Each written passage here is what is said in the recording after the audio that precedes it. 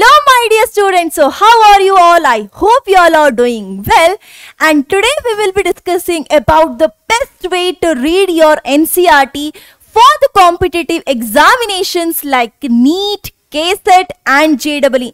ಯಾವ ರೀತಿ NCERT ನ ಓದಬೇಕು ಕ್ವಿಕ್ ಆಗಿ ಅರ್ಥ ಮಾಡ್ಕೊಳ್ಳೋಣ. Okay, so let's start the session. So first thing is objective. ನೀವು NCERT text ತೆಗೆದ ತಕ್ಷಣ ನಿಮ್ಗೆ ಫಸ್ಟ್ ಏನು ಕಾಣಿಸುತ್ತೆ? Objective. It will be like this, right? So for example, chemistry ಈ ತರ objective ಇರುತ್ತೆ and biology ಗೆ ಈ ತರ objectives ಗಳನ್ನ ಕೊಟ್ಟಿರ್ತಾರೆ. Unfortunately for maths and physics they are not giving you objectives. For that you can refer the summaries. Summaries ನ ಒಂದ್ಸತಿ ಅರ್ಥ ಮಾಡ್ಕೊಳ್ಳಿ. ಆ summaries ಅಲ್ಲಿ ಏನೇನು ಇಂಪಾರ್ಟೆಂಟ್ ಥಿಂಗ್ ಕೊಟ್ಟಿದ್ದಾರೆ ಅದನ್ನ ನೋಟ್ ಡೌನ್ ಮಾಡ್ಕೊಳ್ಳಿ and ಆ ಇಂಪಾರ್ಟೆಂಟ್ ಪಾಯಿಂಟ್ ನಿಮ್ ಟೆಕ್ಸ್ಟ್ ಅಲ್ಲಿ ಎಲ್ಲಿ ಬರುತ್ತೆ ಅದನ್ನ ಮಿಸ್ ಮಾಡ್ದಲೇ ಓದಬೇಕು. And for chemistry and biology you clearly can see that describe the formation of different types of solution. Formation ಹೇಗಾಗುತ್ತೆ different types of solution. So types of solution ನ ಓದ್ತೀರಾ ಹೇಗೆ formation ಆಗುತ್ತೆ. Express concentration of solution in different units. So ಬೇರೆ ಬೇರೆ concentration units ಗಳ ಬಗ್ಗೆ ಮಾತಾಡಬೇಕು, ಅದ್ರ ಮೇಲೆ ಕಾನ್ಸಂಟ್ರೇಟ್ ಮಾಡ್ತೀರಾ. ಸೊ ಈ ತರ ಲಿಸ್ಟ್ ಆಫ್ ಟಾಪಿಕ್ಸ್ ನ ಮಾಡ್ಕೊಂಬಿಡಿ ಅಂಡ್ ಈ ಟಾಪಿಕ್ಸ್ ಅಲ್ಲಿ ಯಾವುದೇ ಟಾಪಿಕ್ ನು ಮಿಸ್ ಮಾಡ್ದಲೆ ಓದ್ಕೊಳ್ಳಿ. And for biology also, so see here algae ಬಗ್ಗೆ ನಿಮ್ಗೆ ತಿಳ್ಕೊಬೇಕು. ಸೊ ಆಲ್ಗೆ ಬಗ್ಗೆ 2-3 pages ನೀವು ಓದಲೇಬೇಕು, 2-3 pages ನೋಟ್ಸ್ ಮಾಡಲೇಬೇಕು. Correct. Next bryophytes, pteridophytes, gymnosperms, ಏಂಜಿಯೋಸ್ಪರ್ಮ್ಸ್. So ಈ ಟಾಪಿಕ್ಸ್ ಬೇಸಿಕಲಿ ಈ ಚಾಪ್ಟರ್ ಅಲ್ಲಿ ಕವರ್ ಆಗಿದಾವೆ. ಈ ಟಾಪಿಕ್ಸ್ ಬಗ್ಗೆ ನೀವು ಓದಬೇಕು ಅಂತ ನಿಮ್ಗೆ ಇಲ್ಲಿ ಅರ್ಥ ಆಗತ್ತೆ. ಸೊ ನೆಕ್ಸ್ಟ್ ಬರ್ತಾ ಹೋದ್ರೆ that is your introduction. So ನೋಡಿ, ಇಂಟ್ರೊಡಕ್ಷನ್ ಫಿಸಿಕ್ಸ್ ಅಲ್ಲಿ ಈ ತರ ಕೊಟ್ಟಿರ್ತಾರೆ ಅಂಡ್ ನಿಮ್ ಮ್ಯಾಥ್ಸ್ ಅಲ್ಲಿ ಈ ತರ ಇಂಟ್ರೊಡಕ್ಷನ್ ಕೊಟ್ಟಿರ್ತಾರೆ. What is the importance of introduction? Introduction ಅಲ್ಲಿ ನಿಮ್ಗೆ ಗೊತ್ತಾಗತ್ತೆ why you have to read that chapter. So ನೋಡಿ, ಇಂಟ್ರೆಸ್ಟ್ ಡೆವಲಪ್ ಹೇಗಾಗತ್ತೆ, ಏನಕ್ಕೆ ಓದ್ಬೇಕು, ಅಪ್ಲಿಕೇಶನ್ಸ್ ಇದ್ರೆ ಮಾತ್ರ ಓದ್ತೀರಾ, ನಿಮಗೆ ಯೂಸ್ಫುಲ್ ಆದ್ರೆ ಮಾತ್ರ ಓದ್ತೀರಾ. So if it is useful for you then you will study, then you will get interest and then you can score good marks. So therefore you can read the introduction to understand the application and importance of that chapter. Next is your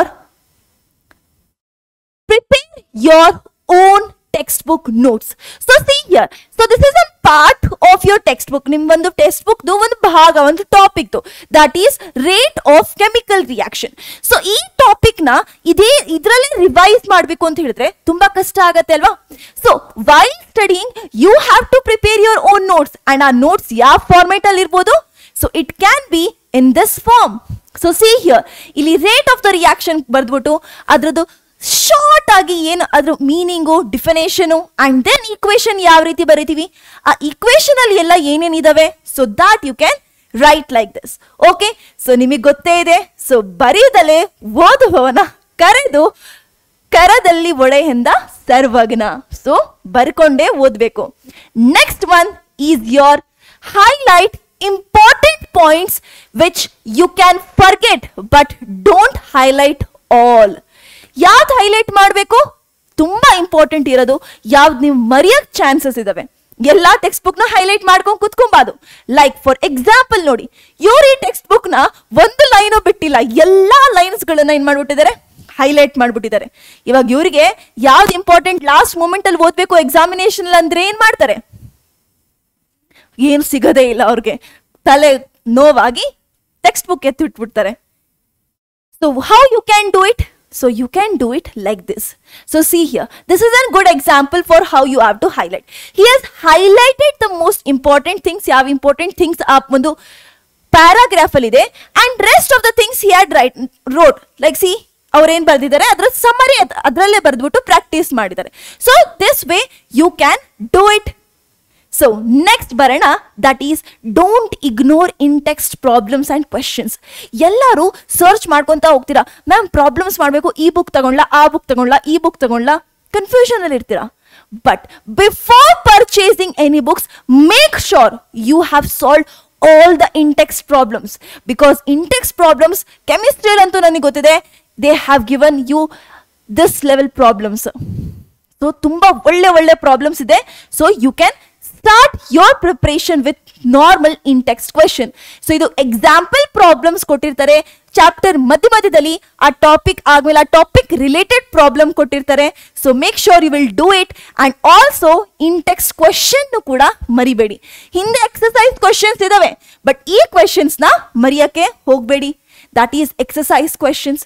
ಈ questions ನ complete ಮಾಡ್ರಿ and then go for another reference books. Next is try to avoid skipping diagram, tabular column. ಎಲ್ಲ ಓದ್ಬಿಡ್ತೀರಾ, but ಡಯಾಗ್ರಾಮ್ನೇ skip ಮಾಡ್ಬಿಡ್ತೀರಾ, ಗ್ರಾಫ್ಸ್ಗಳನ್ನ skip ಮಾಡ್ಬಿಡ್ತೀರಾ, tabular ಕಾಲಮ್ಗಳನ್ನ skip ಮಾಡ್ಬಿಡ್ತೀರಾ. ಏನಕ್ಕೆ ಓದಬೇಕು ಅಂತ, but it will be very helpful. So like this, ನೀವು ಗ್ರಾಫ್ಸ್ಗಳನ್ನ ಮರ್ತೋಗ್ತೀರಾ, ನೋಡೋದೇ ಇಲ್ಲ ನೀಟಾಗಿ. And then ಈ ಒಂದು ಟ್ಯಾಬ್ಯುಲರ್ ಕಾಲಮ್ಸಲ್ಲಿ ನಿಮಗೆ ಅವರಾಗೋರೆ ರೆಡಿಮೇಡ್ ಕೊಟ್ಟಿರ್ತಾರೆ, ಕ್ವಿಕ್ ಆಗಿ ಅರ್ಥ ಮಾಡ್ಕೊಳೋದು, ಅದನ್ನು ಮರ್ತೋಗ್ತೀರಾ. ಆ್ಯಂಡ್ ಸಮಟೈಮ್ಸ್ ಟೆಕ್ಸ್ಟ್ ಬುಕ್ಕಲ್ಲಿ ಎಂಡಲ್ಲಿ ಈ ಥರ ಕೊಟ್ಟಿರ್ತಾರೆ ಒಂದು ಲೈನು, ಇದನ್ನ ಪೂರಾ ಇಗ್ನೋರ್ ಮಾಡ್ತೀರಾ. 99% ಸ್ಟೂಡೆಂಟ್ಸ್ ಇದನ್ನ ಎಲ್ಲ ಇಗ್ನೋರ್ ಮಾಡ್ತಾ ಹೋಗ್ತೀರಾ. So you should never do it. Next is for each topic answer these question. So let's say ಒಂದು ಟಾಪಿಕ್ ಓದಿದ್ರಿ ಆಯ್ತಾ, let us consider rate of the reaction only.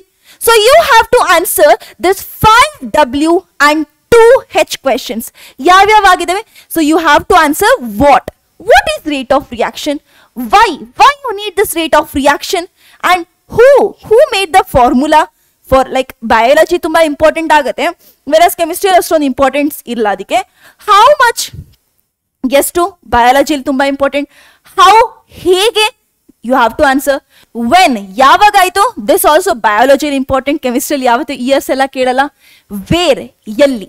So ಬಯಾಲಜಿಯಲ್ಲಿ ತುಂಬಾ ತುಂಬಾ ತುಂಬಾ ಇಂಪಾರ್ಟೆನ್ಸ್ ಕೊಡುತ್ತೆ ಈ 5W and 2H questions. So you should never forget these questions. one topic ಮೇಲ್ಗಡೆ ಈ questions ನಿಮ್ ಕೈಲಿ ಆನ್ಸರ್ ಮಾಡಕ್ ಆಗ್ತಿದೆ ಅಂತ ಹೇಳಿದ್ರೆ you are good to go. Next, think like an examiner. So ಒಂದು ಎಕ್ಸಾಮಿನರ್ ಪರ್ಸ್ಪೆಕ್ಟಿವ್ ಇಂದ ನೀವೇನ್ ಮಾಡಬೇಕು, ಟೆಕ್ಸ್ಟ್ ಬುಕ್ ನ ಓದಬೇಕು. Like if you are reading for your board exam paper set ಮಾಡೋರ್ ಪರ್ಸ್ಪೆಕ್ಟಿವ್ ಇಂದ ಓದ್ರಿ ನೀವು. So how he can prepare the questions, ಯಾವ್ದಾವ್ದು important topics ಅವ್ರ ರೆಕಾರ್ಡಿಂಗ್ ಆಗಿರುತ್ತೆ ಆ ಥರ ಥಿಂಕ್ ಮಾಡ್ಬಿಟ್ಟು ಓದಬೇಕು. And Y preparing notes also think like an examiner. ಅವ್ರ ಎಕ್ಸಾಮಿನರ್ ಪೇಪರ್ ಕರೆಕ್ಷನ್ ಮಾಡ್ತಿರ್ಬೇಕಾದ್ರೆ ಅವ್ನು ಎಷ್ಟು ಫ್ರಸ್ಟ್ರೇಟೆಡ್ ಆಗಿರ್ತಾನೆ ಅಂದ್ರೆ, ಎಷ್ಟು ಕೆಲಸಗಳಿರುತ್ತೆ, ಅವ್ನಿಗೆ ಕ್ವಿಕ್ ಆಗಿ ಆನ್ಸರ್ ಸಿಗ್ಬೇಕಲ್ವಾ. ಅವ್ರಿಗೇನೆ ನೀವು ಹುಡ್ಕೋ ಥರ ಮಾಡ್ತೀರಾ answer. No, you should never do that. So you have to think like an examiner. So I hope my tips helped you a lot. So thank you one and all. Study well. Thank you.